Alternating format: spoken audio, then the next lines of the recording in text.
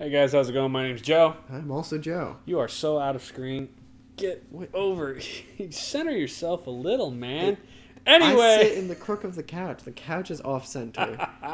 welcome to recap number 70. Here we are. I mean, you're not in your crack. Well, I am. Actually, Yeah, the couch is off center. I wonder if somebody kicked a cord and moved the. God, this makes great recap episode shit right here, doesn't it? Anyway, today we're covering the Flintstones, MLBPA, NBA Jam, Wolfenstein 3D, Star Trek, The Next Generation, Futures Past. If I was looking at that list of 5 games, I would say there's probably 2 thumbs up in there, wouldn't you?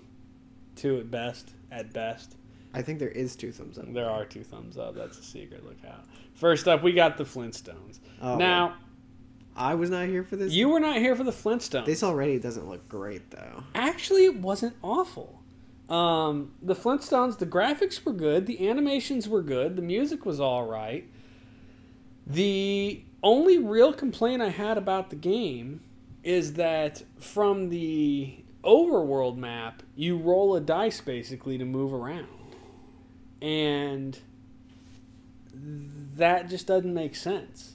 Like, so you roll a dice to move, and then you go from around these levels to find the one guy in each area you're supposed to find, then you have to beat him at some kind of game, a race, I think the first 2 areas were.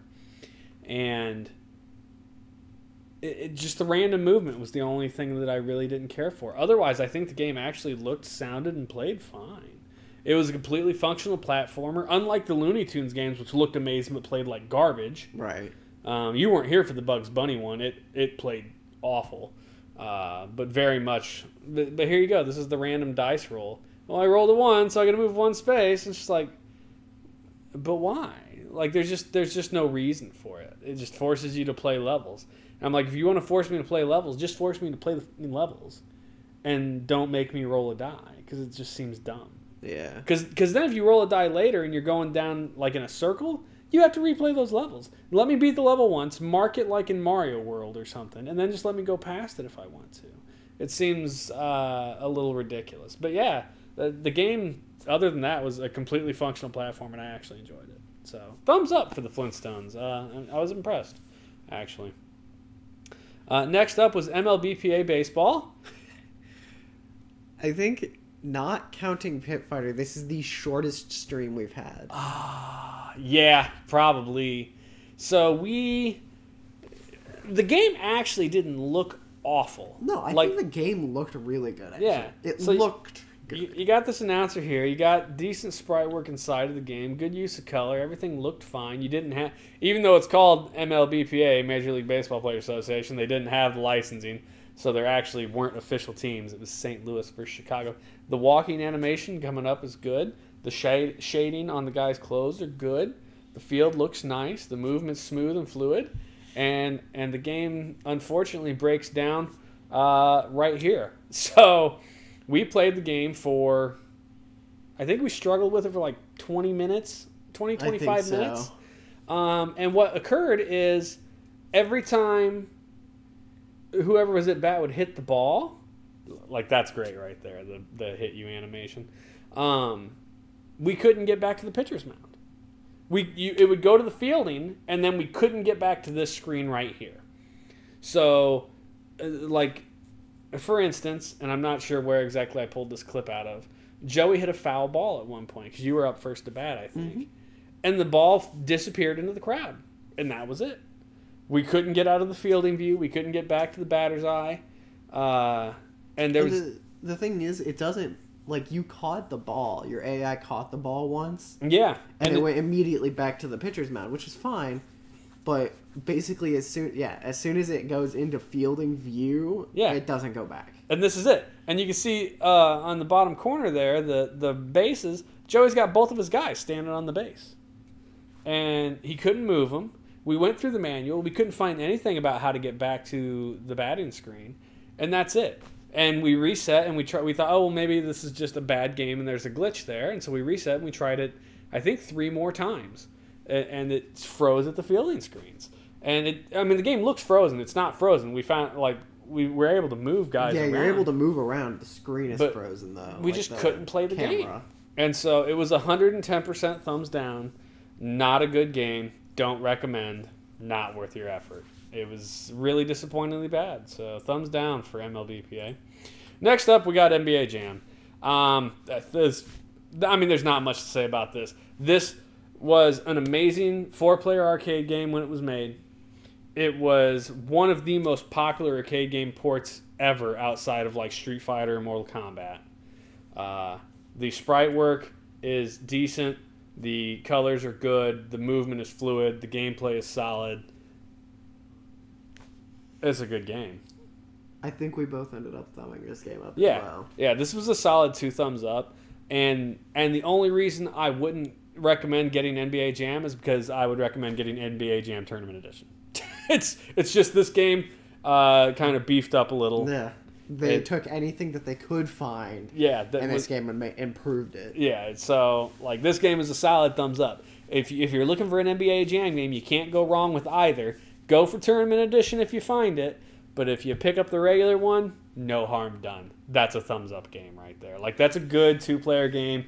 It's multi-tap compatible, so we could do 4 players, which would actually probably be kind of entertaining, I think. Agreed.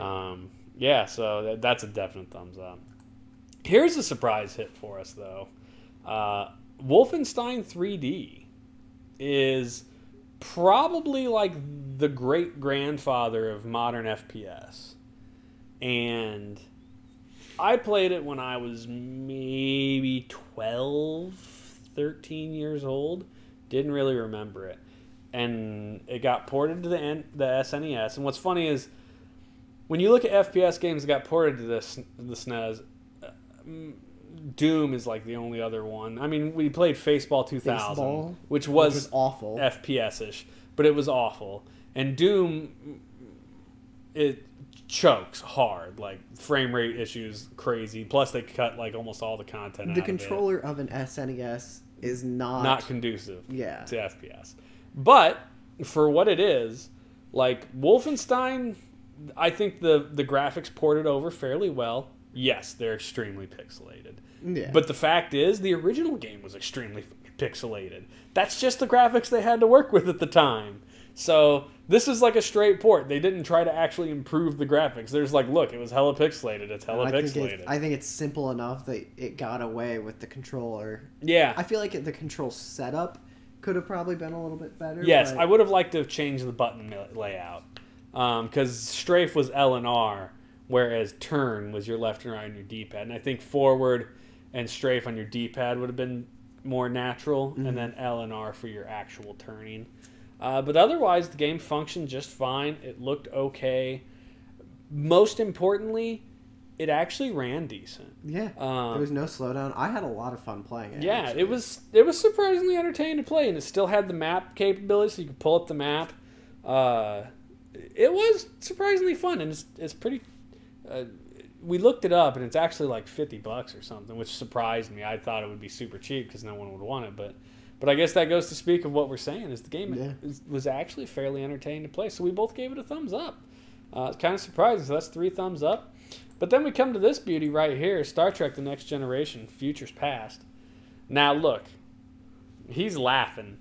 For what it is, I'm thoroughly impressed at the visuals for the time.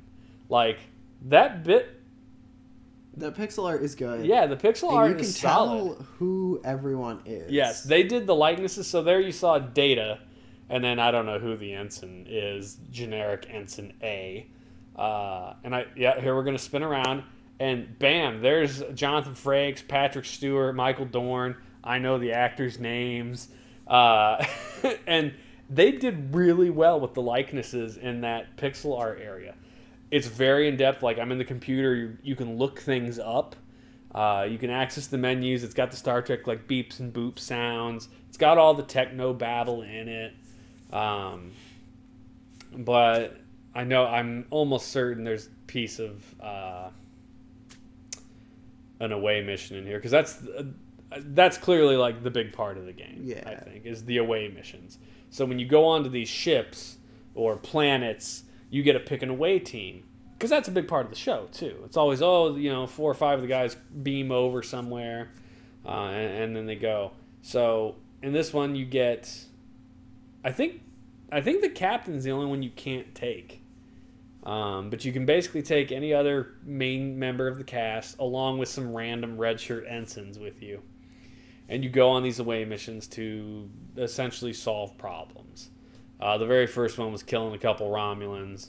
And then the second one, you just had to show up at a planet and deliver medical supplies.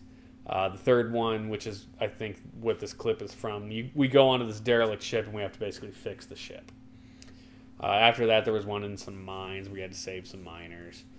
And I think the away mission is where the game loses traction, really. Because otherwise, it's just a pretty simple simulation game of Star Trek. It does have some Wing Commander-esque combat in space. So once you do get attacked, it looked better than you Wing do got to Commander. go fight. It looked like I wouldn't have struggled with it. But I don't know. Watching you do the away missions, it's not linear. There's no hints. You were doing things and you knew what to do because you had looked it up and played it earlier and played it before. And I was like, I don't think I would have made made the connection logic. Of like, oh, this is a shelf that you can open. Yeah, in the back of the ship. It did not handhold you very well. And the away missions, I think, is a primary part of this game, too. Like, it's a solid 50% of the game, if not probably more. The pixel art in the away missions, the sprites are kind of clunky. You can definitely still tell who the characters are. Currently, we're in night vision mode because the power in the spaceship we just went to is turned off. You have to turn it back on. In the end, this game was okay at best. If you're a big Trek fan, I think it's worth getting. But he's not a Trek fan. I am, but even then, like, So, yeah, unfortunately, this one's getting a thumbs down unless you're a huge Trek head. Yep. And that's just kind of where we're at. So we did get 3 thumbs up. The Flintstones, shockingly good. NBA Jam, obviously good. And Wolfenstein, a pleasant surprise for as old as it is.